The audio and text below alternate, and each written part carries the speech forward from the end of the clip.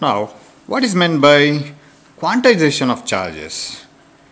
Now we know that the charge of an electron is always quantized, and if you want to add electrons to your body and if you want to remove electrons from your body, it goes in the form of integers. So the charge on any body Q is equal to, we write Ne, where N stands for integers, plus or minus 1, plus or minus 2, plus or minus 3.